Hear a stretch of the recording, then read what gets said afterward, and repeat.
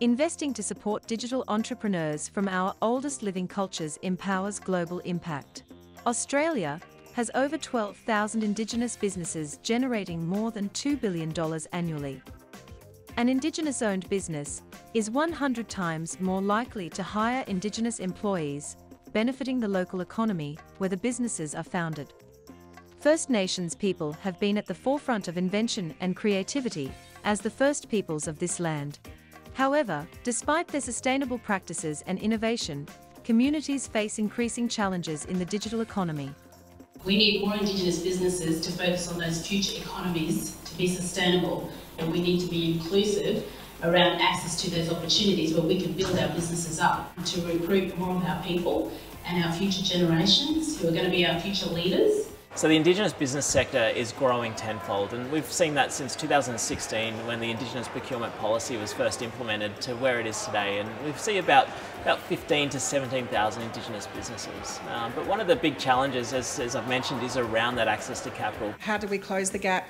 How do we empower First Nations entrepreneurs, increase capital? What needs to be done on the individual level, the community level and the state level and industry? Collaboration, capability building and capital, obviously, they're gaps and gaps we need to talk about and gaps we need to fill somehow, and we need to sort of all work together on how we address those. Hearing stories from exceptional entrepreneurs on what they're doing so that they then look up to them and say, we could be doing something similar. And it's also about celebrating success stories so the next generation can actually really look up and learn. I like that saying of you can't be what you can't see, and it's so true.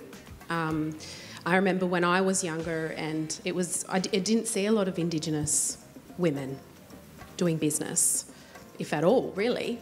And me being in construction, that's a whole nother ballgame. So I'm very proud of that award of Accelerating Women, with just being a finalist. So thank you for mentioning that. Being sitting next to these people, it's very empowering to see it can be done, like Jasmine's saying. You can't be what you can't see.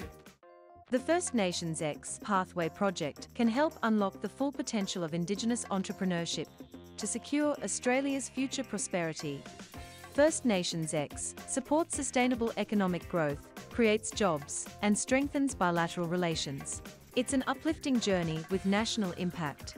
Of particular note are commitments to clean energy and environmental solutions, Australian Mets, agri-tech and agri-food, all areas where First Nations business have strong competitive potential. We do not charge Aboriginal businesses any fees or any other type of costs. We established it really to pull together a startup ecosystem. So there's some fantastic things happening all over the country, but they're still quite fragmented.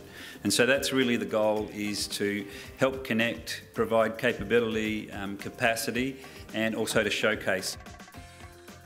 There's a growing sophistication of what we are capable of, with understanding how do we fit as Indigenous businesses into the future. So specifically from the mining area, we see a lot of that demand for value chain transparency.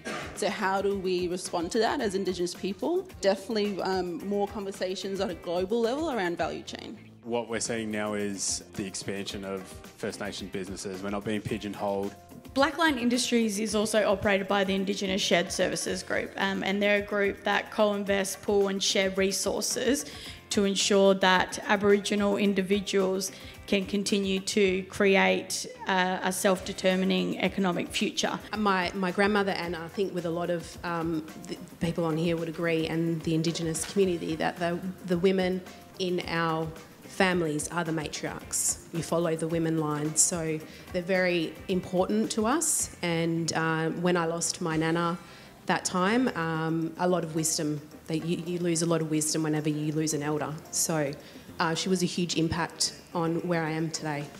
The sessions that we were doing literally taught us to use our ask muscle, because as women, we don't usually ask stuff, we do stuff for other people, and as Indigenous women, we are always nurturing our communities, and so going into a workspace, you're always looking out for everyone else, and I think structurally that's how my business had been set up. For those Indigenous businesses that are involved in engineering or construction or in the mining sector can have an opportunity to play a role in space research. To try and address the digital divide that exists, it's around getting our people participating in the digital economy, and that requires our people to understand that there's a place for them, they're able to participate, and it's about building on relationships and collaborating with others and connecting with corporate and government Australia as well as the wider community.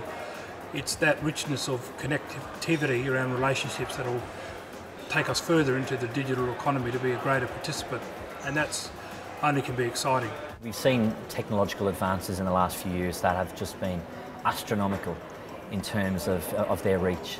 It is important though that every Western Australian, regardless of whether you live in the city or remote community, gets to benefit from this new economy that we're in. And I think the digital economy will also provide similar opportunities for people in remote communities to be able to use digital connectivity to create businesses, to partner with people, to sell their art, to showcase their country and their culture. This provides an amazing opportunity.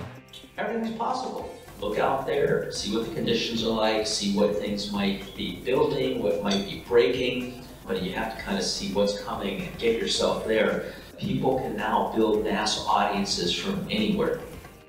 First Nations X leverages a number of collaborators.